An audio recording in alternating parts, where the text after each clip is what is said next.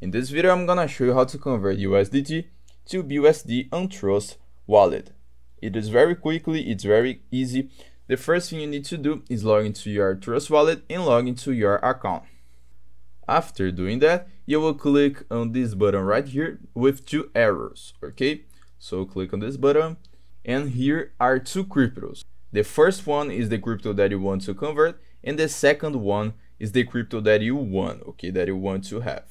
So we need to click on the first option and search for USDT, okay?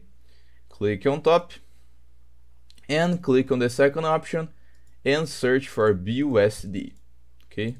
BUSD.